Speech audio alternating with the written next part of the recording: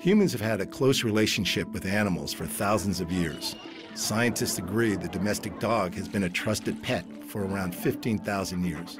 And cats became part of the household from 10,000 years ago. And now it's estimated there are at least 600 million pet cats in the world. Exotic pets have also been kept for thousands of years. It's well documented that the Egyptians kept baboons as pets, and exotic animals kept in the home feature in many ancient texts. In modern times, the keeping of exotic pets has increased. A staggering statistic is that there are more tigers in the US alone than there are in the wild. Animal owners truly believe they are playing a role in preserving the numbers of exotic animals. But on the other side of the debate, there are those who believe it is a cruel practice to keep any animals in captivity. This series explores the issues from both sides, from those who know the dangers, but see the benefits, to others who condemn the keeping of exotic pets. Their stories follow.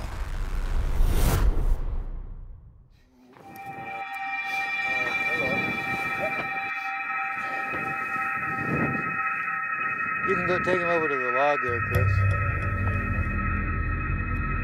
In the course of raising animals and having certain ones, sure, I've gotten bit before. You can't be in it 50 years and not have had an incident here or there for whatever reason it might have been at that time. And generally, it's been my own fault. Here, come here. Easy, easy. See, that's him. He's actually very happy about that. He just wants to play in the worst way. Although this attack was unexpected, for Luke the lion, this was apparently playtime. See, like that, jumping on me, that was all, he's all happy, but you see how he was stalking in the bushes, he thought, oh, and it's a big game to him. Yeah, it's all him saying hi. He has his claws, but he didn't use them. I mean, because a lot of times just in play, you see that? That's hot. You can't go under the trailer. Steve isn't too bothered by the game Luke is playing. He's worked with exotic animals for around 50 years, and he's seen this kind of behavior before. Lions are quite social animals, and within their pride, they are often affectionate with head rubbing, licking, and purring. However, no matter what your experience working with lions, these animals are quick and they are predators with speed on their side. Very, very quick. Say if you were clear at the other end of this pen and he was here, you would never outrun him. He would catch you for sure. I mean, they are extremely fast when they want to be. A lion can run up to 50 miles per hour, but only in short bursts, so they need to be close to their prey before they attack.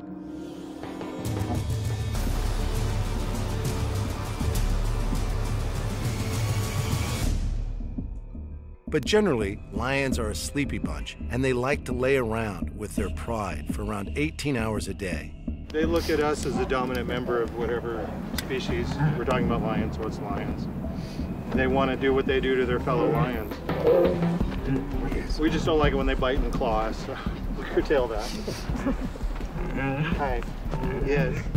Chris Edrington works alongside Steve Martin, training animals to work in film and television. This is a job that requires incredible skill, knowing what makes these beasts tick. Easy. He's like a teenage boy. They stretch the limit sometimes. It's the energy you see is a lot of that. By the time they're 5 or 6, they're much more mellow. They might be more mellow as they get older, but getting up close to a lion isn't for the inexperienced. If you didn't know what you were doing, it could be very dangerous. I mean, because you got to watch that. He'll jump up and grab it. Oh, he's watching the rabbit in the sky.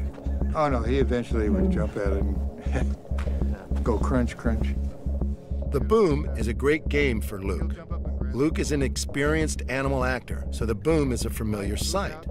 But Steve knows he needs to keep the boom well away from Luke's reach. This is all part of professional animal training, and Steve Martin is one of the best trainers in the business. See, we teach them a mark. It gives them a place to go to. Like if the director said, we need him to come out from behind the bush and come stop there and then run off, we teach him a mark so we can call him to an exact spot. And I tell him, all right, and then Chris would call him off. If you watch a lot of shows, you'd start picking up on that, oh, okay, I get it now. Because you see him come up, skid to a stop in an exact spot. Usually it's always a trained behavior to go to that. When it comes to training, it's all about repetition. If you want to train a lion to perform on cue, it needs to be second nature for them. As they get older and as they learn stuff, no, go on. He wants to rub on me and say hi. As they get older and they learn stuff, they learn how to learn. And where that might have taken us 20 or 30 times of doing it before he goes, I got what you want now. You notice how he went out and got on it right away? After a while, you get on set and they go, can he do this or that? And I say, well, he doesn't really know us. Give us a few minutes. And usually we can get him to do it. Lions have been used in the film industry for many years, from Leo, the MGM lion, and the black and white era, to a wide variety of blockbusters still being made today. The lion forgot his lions. Maybe he was tired of retakes, but he suddenly turned on Bickford and gave him a bad mauling. To Bickford, however, it was all in a day's work. Lions have long been associated as the fierce aggressor in popular culture. But there's also a softer, more endearing side, as well as being the star of slapstick comedy. In the business we're in, we don't say they're pets, they're working creatures, even though we have a very strong attachment with them and them with us. Usually we always try to get an animal and hand raise it, because it's not like getting an animal, oh, this is no good, we'll get rid of him, get another one, yeah, get rid of him. Usually when they come to us, they're here to stay. And we do this as a business, and also, you know, I've been in it, I hate to even admit, since 1967. So I've been in it a lot of years, and you know, we like our animals. We spend a tremendous amount of time. These guys are here every day, 7 days a week, and I have other trainers too that are very dedicated to all of them. So you build up really strong bonds and relationships with these guys, as you can see. Luke was donated to Steve as a baby from a park in South Carolina. So this young cub has grown up with Steve by his side. This relationship makes it hard to believe that in the wild, a lion can be so dangerous. Oh yeah, he'll be a real good animal. He's, you know, like you can see how excited he is all the time. As he gets older, hopefully the excitedness will settle down a little bit, because I've been gone for 3 weeks, so this is pretty normal for him to constantly want to greet you. Oh, I know, it's okay, just relax. No, The relationship between Steve and Luke, like all Steve's animals, is one of great respect. But for Steve, he prides himself on being able to create such a wonderful bond with his movie stars. I'm relaxed, but I'm also aware of what's going on. I mean, there's a lot of people that really think they know what they're doing and don't. I mean, unfortunately, a lot of the private sector that do have animals, you know, they get these animals and they raise them as babies, and they're real rambunctious, and they think because my little girl was around it when it was this size, that she can be around it, my daughter, my son, or whatever, when they're full size. It's a whole different mentality. Animals, like humans, grow through varying stages of maturity. Playful when young, but when the predator instinct kicks in, these trainers need to be on their game. The cats are a bit more of a predator than a lot of animals. Like bears, for instance, they're not necessarily a real predator like these guys are, and they're a little more intelligent in that direction. Where these guys basically, they respond out of, you know, contact and well, their main drive is being fed for what they're doing. You see what he's doing right now? He's begging. He says, Chris, give me a piece. Here. That's it. Come here. Is it a good boy? Huh? No, quit. Juan Stewart is a vet with American Humane, and part of his role is to ensure the safety and well-being of all animal actors. I frequent sets and even the animal companies that provide these dangerous animals to the films. I've had experience and time around a lot of them. You can go back and forth, and you may have a moment where you're with someone who's very experienced, has the expertise, and you would say, I feel safe. I think the people around these animals are safe. And then you'll have a moment with someone else who doesn't have the experience or the wherewithal. And you know immediately that that animal poses a threat, potentially a lethal threat, to that person and the people around him. For Steve and his team of professional animal trainers at Working Wildlife, every animal is special, whether it's a big cat, chimpanzee, or even a bear. This is one of the top go-to companies for animals in high-end TV commercials and blockbuster movies. For such a setup, being vetted is important for their reputation. The American Humane, we have them come up all the time. They brought somebody from Australia, from New Zealand, and around the world, and they want to see how you handle your animals, because they have humane departments throughout the world. And we call them and ask them to come, because there's certain groups out there, which I won't say their names, but are highly against what we do, because they think we starve and beat our animals and all that. So I don't know how you could take an animal you abused on a set with like 200 people and not have it kill you, you know? So it's all a positive reward system in all the training that we do. With so much experience, the Working Wildlife training is a slick operation. But for the animals, it's often about playtime and fun. They know there's a reward on offer if they hit their mark. These creatures leave it up to the trainers when it comes to the serious side of the business. When we're on set, we usually are pretty strict. Like, I always take 3 people. Those other 2 people, they're not just watching what I'm doing, they're watching what's going on. I'm watching exterior things. And sometimes I'll see somebody, like with these guys here, if you had somebody, one person, you have 50 people here and one person out over there, like peeking behind a tree or something, they pick up on that right now. And right away you'll see them like this, uh-oh. I said, who's, and you can see them out there. So we try to keep a handle on all exterior stuff that's going on when we're working. One of the stars in the animal lineup is a Kodiak bear named Tag.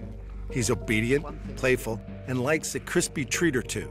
But when you're working with bears, it's always best to be cautious. Bears can be very dangerous. I mean, under the wrong circumstances.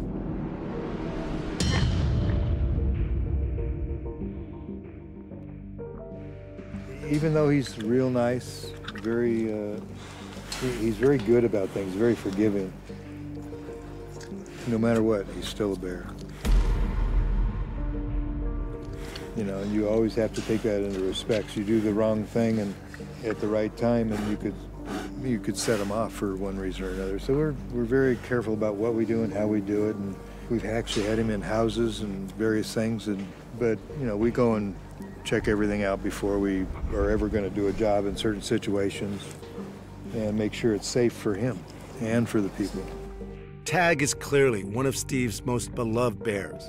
And he is so switched on that he's worked out it's very much to his advantage to be well behaved in order to get a few extra rewards. He's not real keen on chocolate usually. I like that. It's good. It's got peanuts in it. I mean, sometimes I offered him like a chocolate bar and he'll put his nose on it. Yeah. Well, bears are very, very smart, and you can teach them a lot of things. One of my favorites is lions. I really like the cats. But these guys they have a different intelligence level compared to a cat. A cat's more primitive, where these guys the primitiveness isn't as strong in them as it is in the cats. So they're a little smarter. I think they definitely think about, if they didn't like somebody, It's always back there in the back of their mind, you know, and if the opportunity arose, they could probably take advantage of it. But you have to be careful because they do have their claws. You know, none of these animals, as you can see, are declawed. Tag is so popular, he even travels overseas to take a starring role in the movies. He's very socialized with people. I mean, actually, we can work in close proximity. Like the thing we just did in South Africa is with Johnny Knox and him, and we taught him to drink beer. I mean, it wasn't beer, it was, we put Dr. Pepper in a beer can. But the two of them are sitting down, drinking together, and they high-five each other with their beer.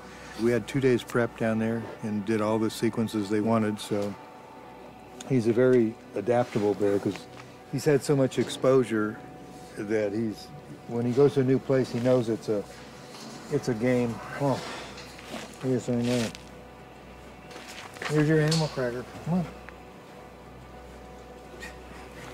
You're too lazy to get up and get it, though, huh? Bears have different appetites depending upon the time of year. In spring through to summer, they'll eat 3 to 5 gallon buckets of food a day. But in the cooler months, it's about a half a bucket. Well, their whole system slows down this time of year. You're a lazy worker right now, aren't you? It seems Steve has Tag well trained. However, these animals all have predator instincts that should never be disregarded. But with safe practice in mind, the working relationship between animal and trainer can be full of rewards. You can see in this guy, he picks up on things real quick. So, you know, at first when we started teaching him, like I said before, it's a slower process. But as they learn how to learn, they kind of, like these bears, they'll just kind of look at you like, oh, okay. And so they pick it up real fast. Shake it, shake it, shake it. Good, good boy. Good boy. The animals are always the #1 priority at working wildlife. And Steve has an incredible setup where the animals only spend a small amount of time in their enclosures. On a property this size, the animals get to roam in dedicated open spaces while they prepare for their next starring role.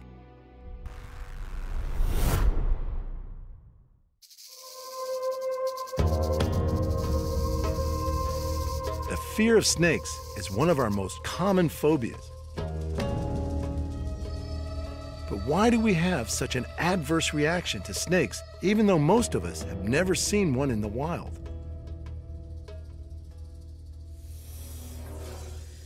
Snakes are found on every continent except Antarctica, and there are over 3,600 species slithering across them. Most are non-venomous, but the ones that are venomous can kill, which gives all snakes this bad reputation. However, John Cann and his snake-loving family find them irresistible. People are scared of snakes because of the unknown factor. And even when you fully explain it to them, there's no danger if you're careful. They're still got that phobia there, they're concerned. The main thing is you don't try to pick him up, you don't tread near him. A lot of deadly snakes, you can tread near them, they'll escape. A lot of them will put up and have a go at you. They're not aggressive, they're defensive. And their defense is being aggressive. Given the deadly reputation of venomous snakes, why is it that snakes are the most common exotic animals kept in captivity?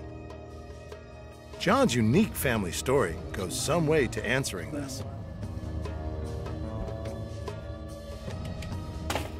John Cann has been living with snakes all his life.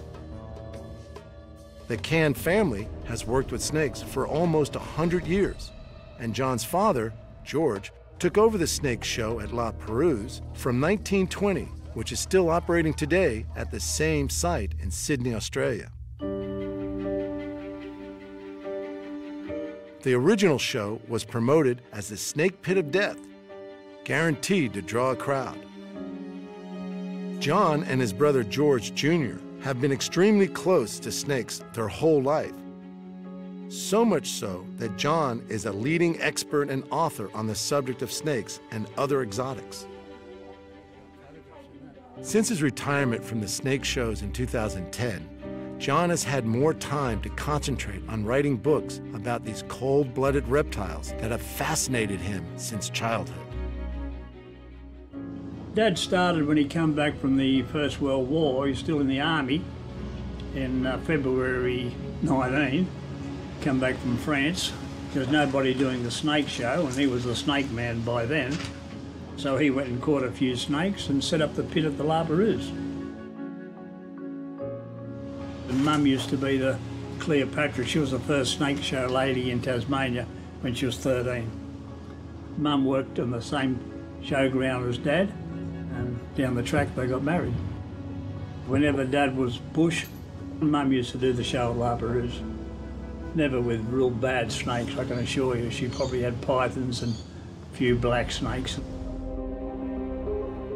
It's uncommon for exotic pet ownership to cross over many generations. But for John Cann, the handling of dangerous snakes is a family tradition. The collection of snakes includes some of Australia's deadliest species. We got most of our snakes from around here, but we used to travel the country a lot when we was getting snakes for milking. We used to go to different lake countries in New South Wales, down into Victoria. But generally speaking, we used to get local snakes. When they weren't using local snakes in the show, John and his dad regularly traveled into the countryside looking for new exhibits to include. When I was a kid, I was in a swamp at Nowra one time. I was probably about, I don't know, 8, 9 year old. And Dad used to always hunt with his trousers rolled up around his legs, and he was in the water where this big black snake was. He was over 2 metres, thicker than your arm, and Dad was battling to get that snake in the bag, but he said, pull my trousers down. And before he knew it, I unbuckled his belt and pulled his trousers down. His trousers were floating in the bloody water, and he didn't see the funny side of it. Later on, he always said, roll me trousers down.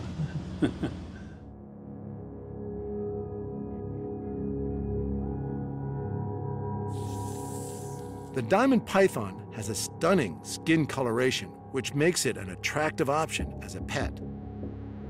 They can often be found in the roof spaces of houses, an unwelcome surprise for unsuspecting homeowners. The keeping of dangerous snakes is a risk, and yet their popularity as pets is growing worldwide.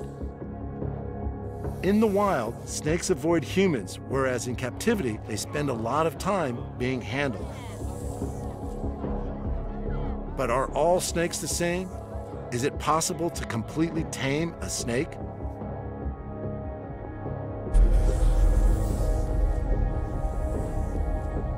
They all have their own temperament, whatever mood they're in, but some of our deadliest snakes do quieten down in captivity after a time, and people, in my opinion, carelessly put the venomous snakes around their neck, and as I photographed in one of my books, a friend of mine kissing a tiger snake, and that's the snake that killed him.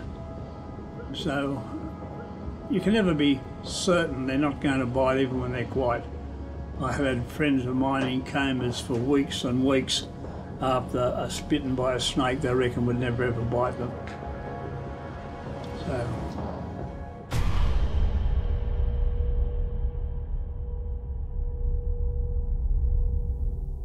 Rob, who is one of the current snake handlers at La Perouse, also works as a professional snake catcher and knows what's required to safely manage these reptiles.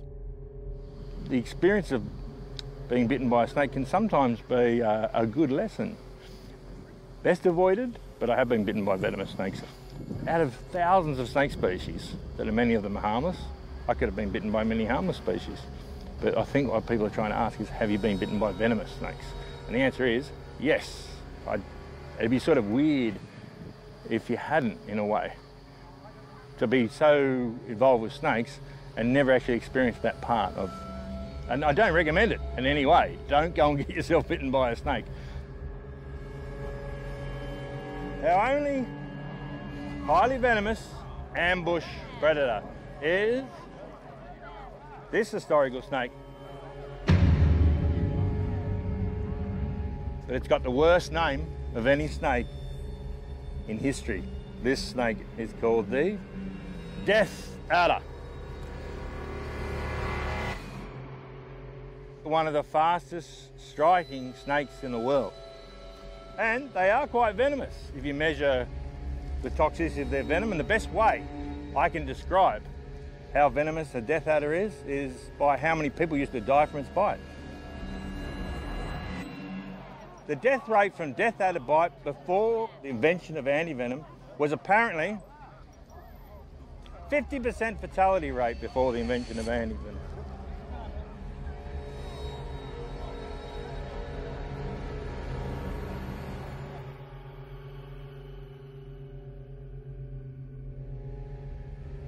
Even when you're an expert with snakes, it must be remembered you could be dealing with a venomous snake that won't hesitate to bite if they feel threatened. John's dad survived the ordeal of being bitten by a tiger snake. He got a very bad bite from a big tiger snake on the ankle there, and the snake really hung on and gave him a lot of venom, and all he did was say to his friend who was with him at the time, "Don't tell the missus about it," you know. But she knew, she could see the look on his face that he was bitten. But that bite would have killed a normal person, I would say. Could have been within 10 minutes, it could be an hour or two. But it was a bad bite from a big cranky snake. Tiger snakes, one of the world's deadliest snakes, are highly venomous and found in subtropical and temperate regions of Australia.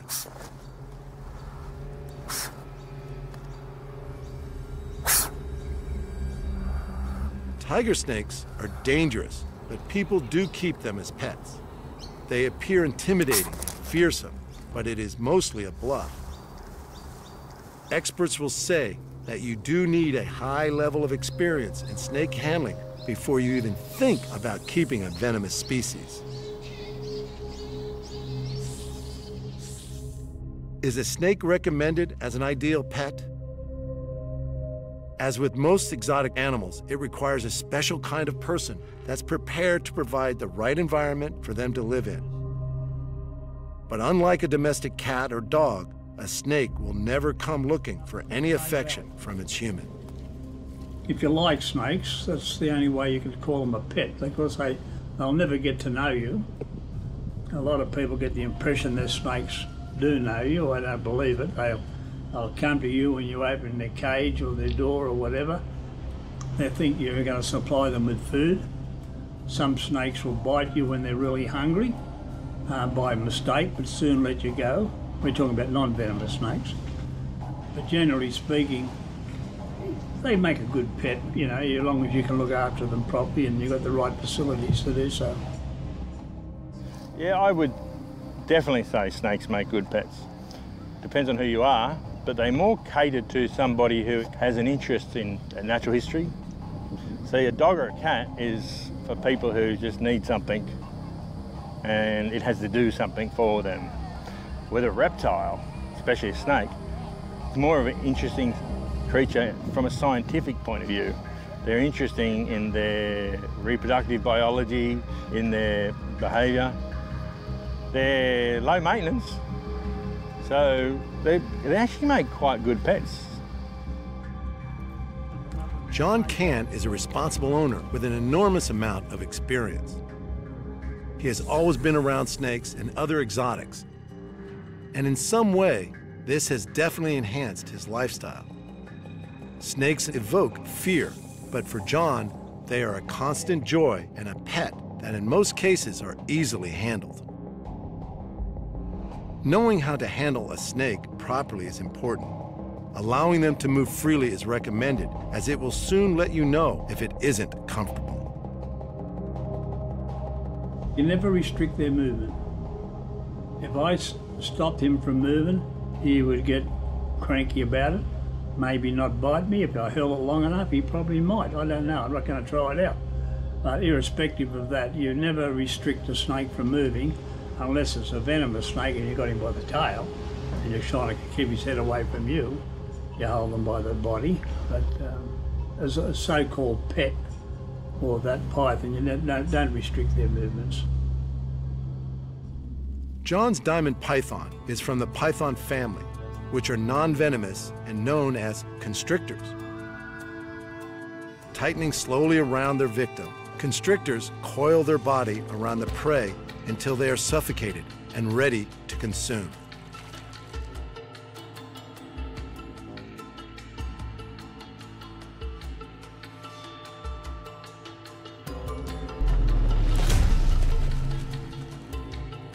Pythons can swallow prey bigger than the diameter of their own heads, which broadens the possibilities of a hearty meal.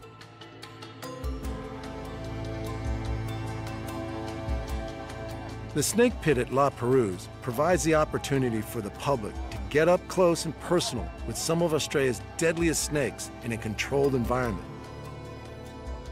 Rob recalls the impact his snakes have on the public that come to see the shows. People react here to snakes a lot better than they do when it's in their house. A snake in a snake show is always, people react to it much better because it's in a controlled situation and there's a snake handler there. If you bring the snake over to the wall to show them, they step backwards at the same rate. And some people even scream when the snake heads in their direction. So the people are as highly variable as the snakes are.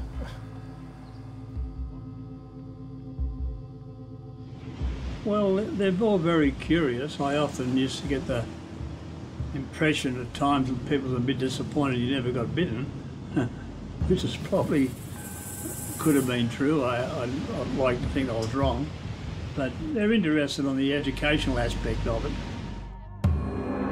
The shows at La Perouse have been entertaining people for generations. These days, the shows educate people about some of Australia's deadliest snakes that are kept safely tucked away in bags at the snake pit, waiting for their turn to draw gas from the spectators. As each snake is displayed, Rob explains the characteristics of the species and exposes some common misconceptions about snakes. Safety is always top of mind when working with these reptiles, and even though he knows their behaviors well, there's always the slim chance he could get bitten. They have to be respected at all times. But as far as John is concerned, a lifetime's fascination with snakes proves that even this misunderstood and often feared predator can become a unique part of the family. Just don't expect them to fetch a ball.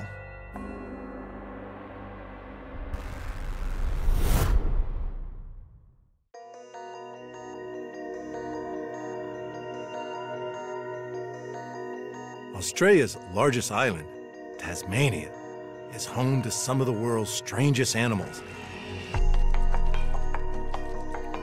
And sadly, it's best known for the demise of the most well-known marsupial, the Tasmanian tiger.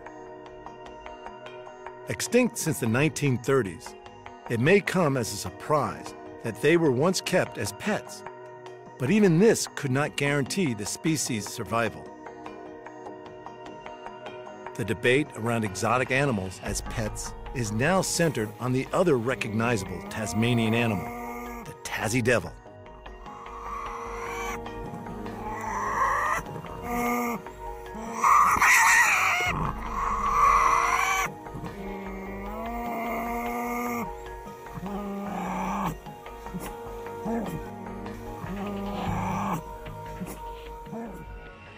The keeping of native animals in Australia is a hot topic, but maybe the best opinion on this comes from someone who works with the devils every day. Alicia looks after a colony of devils, and one in particular is young Hurricane.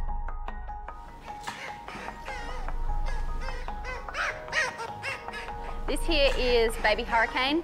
He is a Tasmanian devil. He's approximately 5 months old, we believe. So he is being hand raised by me at the moment. So he comes to work with me every single day, and then when I go home at night, he comes with me as well. He's being bottle fed around 5 to 6 times a day, every 4 to 5 hours. So he needs constant care, constant warmth. He's got a little hutch that he lives in when he's at home with me, which has a heat pad and lots of blankets and soft toys and things in there for him as well. Hurricane is cute, but Alicia does know that his bite is as bad as his squeal. Tasmanian devils actually have the strongest jaw of any animal relative to their size.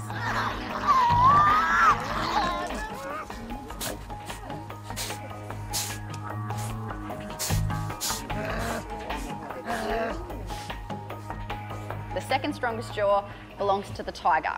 Therefore, pound for pound, Tassie devils can actually bite you harder than a tiger. An average adult male weighs in at around 18 pounds. Its muscular build and strong jaws mean it can tear into wombats weighing up to 65 pounds. You pop him down on the ground and it's natural instinct for him to want to chase you. So what he'll do is he'll chase me for as long as he needs in order to find my leg and climb back up my body. So he comes home with me and terrorizes my living room.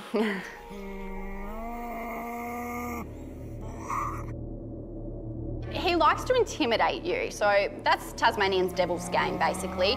They like to open their mouth wide and show you their big teeth. They like to make really terrifying noises in front of your face.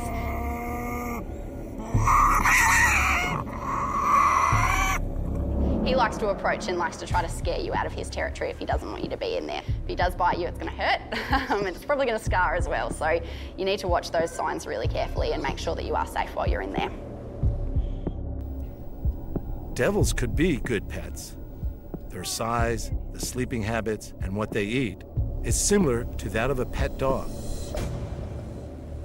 But unlike dogs, when Hurricane reaches sexual maturity, a different approach is needed. He's going to be fine for at least 2 years until sexual maturity kicks in, and then he's not going to be aggressive, he's just not going to be friendly anymore. So I would not be able to hold him up like a baby with his face next to mine and feel confident that there isn't a chance that he would bite me.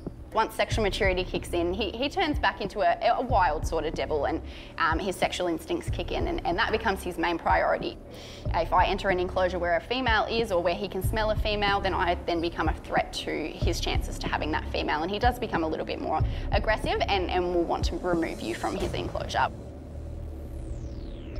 I actually hand-raised Hurricane's mum and dad, so I was comfortable with them for a long time. His dad was very comfortable with me until sexual maturity hit at around 2.5 years old. I could still pick him up, he'd climb up my leg and be happy to have a cuddle, just like your friendly dogs and cats at home, until about 2.5 years old. And then once he started to feel like a big boy, it became very unsafe to go in with him then.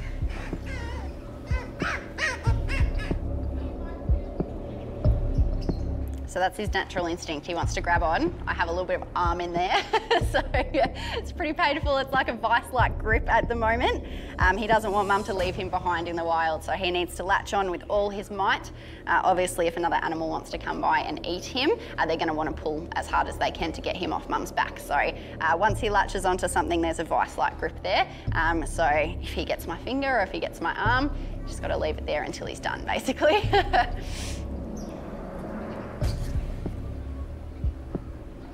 There's little doubt that the tight grip could cause serious injury. The devil's bite force is an obvious deterrent to human contact. It's less damaging, but when they're adults, you definitely don't want them to bite you. So you're always watching their behaviour to make sure that they're not showing any aggressive signs like that. As adults, if they were to bite you, it's usually just a warning bite. They'll bite you in an attempt to scare you, and then they're going to let go straight away. So they're not going to hold on, which is wonderful, because otherwise you could end up with some broken bones depending on where they were biting you if they really wanted to. Welding gloves is one good thing that you should always be wearing if you are going to have to handle the devil. It's not going to help you too much, but it's going to help a little bit. Holding them at the base of their tail is the safest place if you can get to it.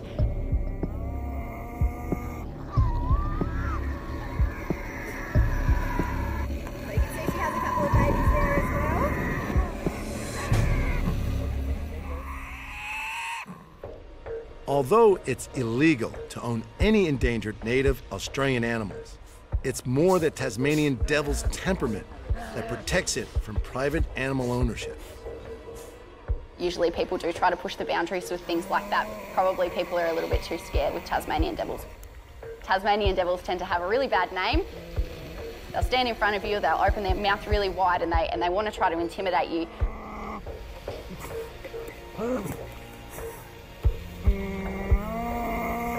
people will tend to see that sort of behaviour and tend to think, I don't want to go anywhere near that Tassie devil. So I don't think anyone really even wants to have them as pets, which is good.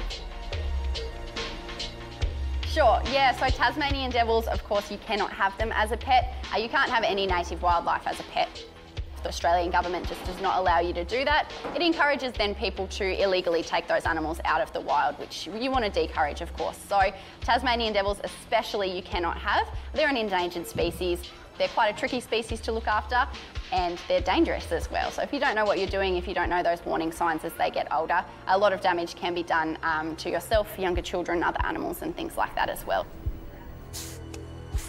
Some believe that devils could be taught not to be so aggressive and be as calm and domesticated as a family pet.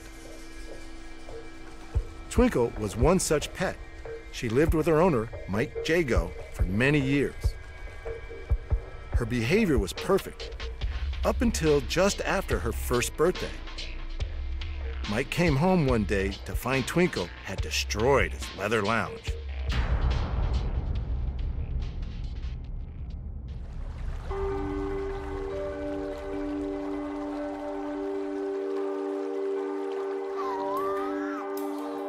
When the thylacine died out, the Tasmanian devil took over the title of the largest known carnivorous marsupial. But where the thylacine's relatively docile nature made it suitable as a domestic pet, even hand-reared devils are far from safe to be around. Some experts say that had devils been domesticated for generations, they may have become more predictable and better behaved. Domestication may also help in saving the species. It is estimated that 90% of all devils in the wild are affected by an aggressive cancer which is threatening their existence.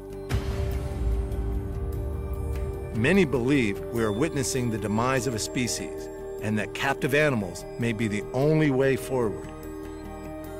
Private ownership may still be a possible solution to the conservation of other species, but the issue remains contentious. Is domestication really a viable solution? In some states here in America, it is outright legal to own just about anything, but that doesn't make it okay, and it doesn't make it beneficial to the animal. Just because it's legal doesn't make it right, and we know that. You know, animal ownership is certainly, underscores that, and it's an evolution, you know. The understanding of the care, the welfare that goes into a lot of these animals, it's an evolution, it takes time. Tigers and lions, for example, have been successfully bred in captivity, but none have ever been reintroduced to the wild. To save cats, you've got to have that entire ecosystem intact. Any part of that food chain is out and the cats are going to die. So keeping animals in their own habitat is by far the best way. Alicia and Hurricane have formed a bond that may just be a positive sign for this much maligned species. I'm mum to him now, yep. So he knows my scent. He's pretty happy to be hand raised by me. If somebody else has to give him a bottle for any reason, just for one of those times, he tends to be a little bit more frustrating because it's different smells to him. Obviously everyone has a little bit of a different technique as well. So he prefers consistency. He likes to be hand raised by only one person. It does work best for him in order for him to grow and develop as he's supposed to. I feel like I'm really, really lucky. Tasmanian devils are obviously an endangered species, so being able to work so closely with a species that's so special and so unique is really awesome. And also working with them, you know, you're actually doing something to help them in the wild as well. So I also help run the Devils in Danger Foundation. So Hurricane will be an ambassador species for that foundation, encourage people to fall in love with him and Tasmanian devils in general, which is going to, of course, encourage people to want to donate and to want to help save them in the wild. It's really, really important to let people see them and gain such an appreciation for a really special species that people tend to overlook a lot of the time.